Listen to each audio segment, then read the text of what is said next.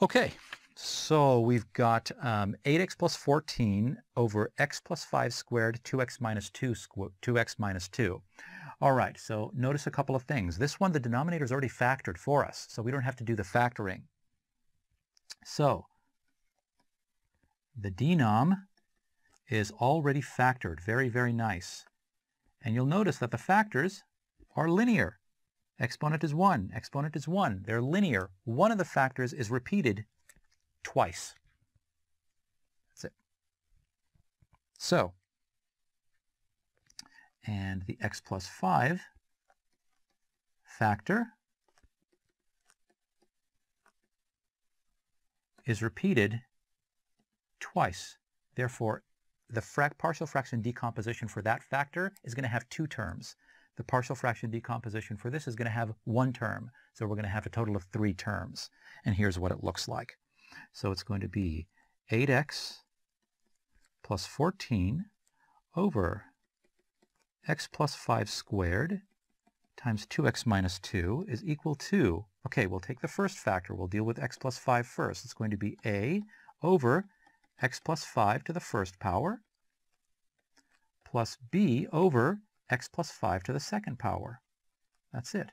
Because that's 2, I can stop. Now move to the next factor, plus c over 2x minus 2. The first power, that's it. It's a first power, it only shows up once. That's it. Now we do what we do. Well, the least common denominator, I already know what that is. That's just, well, let's see. So the least common denominator is x plus 5 squared times 2x minus 2, which actually is that thing. So the numerator becomes, so the numerator on the right becomes a times x plus 5, because here x plus 5 is only once, but the least common denominator has it twice. So a times x plus 5 plus b times 2x minus 2 plus c times x plus 5 squared equals ax plus 5a. Oh, I'm sorry, I forgot one.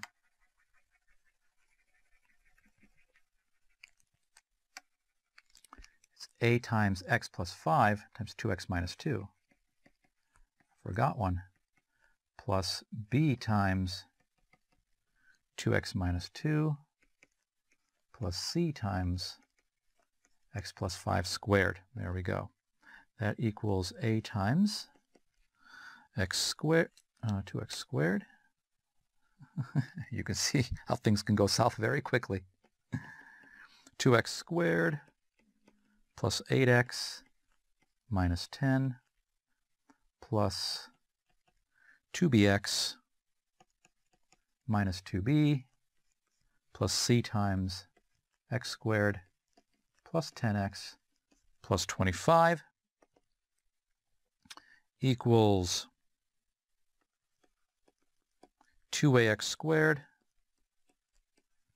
plus 8ax minus 10a plus 2bx minus 2b plus cx squared plus 10cx plus 25c. Okay. Now let's go ahead and combine. So x squared, then we're going to take the x term, and then number. Okay, so let's go ahead and do that. So our final is going to be 8x plus 14 over x plus 5 squared times 2x minus 2. That's going to equal x squared times 2a plus c plus x times, when I combine those terms, 8a plus 2b plus 10c plus minus 10a minus 2b plus 25c all over x plus 5 squared times 2x minus 2. So because the denominators are the same, the numerators are the same, and the only way they can be the same is if coefficients of corresponding terms are equal. Therefore, 2a plus c equals, over here there is no x squared term, which means it's 0. 8a plus 2b plus 10c, that's the coefficient of the x term. The coefficient of the x term is equal to 8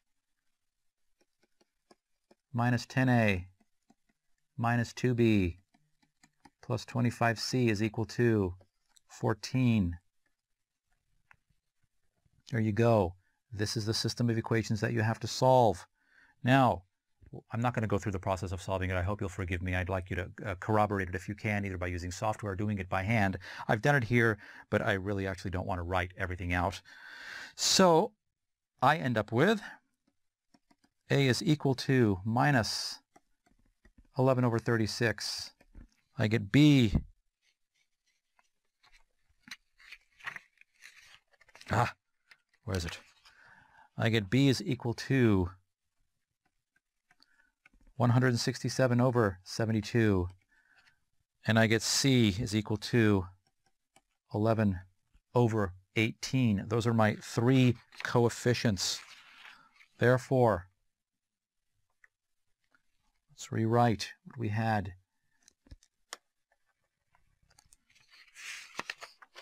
Yes. So 8x plus 14 was our original rational function. We have x plus 5 squared times 2x minus 2. We said that it equals a over x plus 5 plus b over x plus 5 squared plus c over 2x minus 2.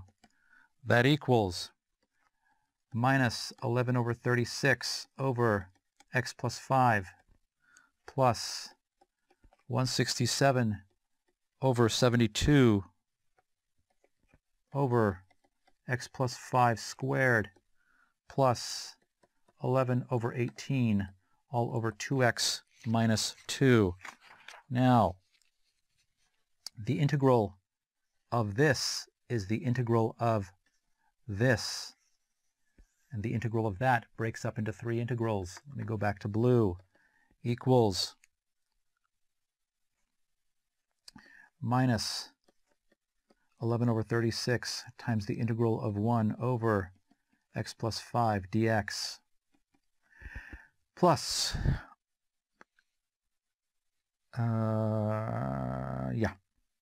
plus 167 over 72 times the integral of 1 over x plus 5 squared dx plus 11 over 18 times the integral of 1 over 2x minus 2 dx.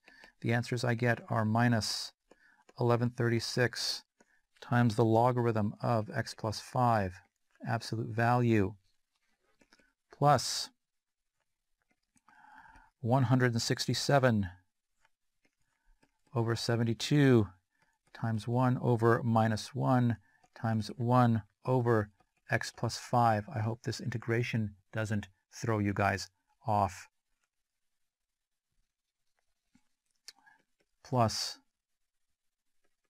11 over 18. This one is just set u equal to x plus 5. Do a u substitution. And then it ends up being the integral of u to the minus 2 du, and then some factor. Okay, 11 over 18 times 1/2 the natural logarithm of 2x minus 2. This 1/2 term comes from the fact that that's a 2 plus c. There you go.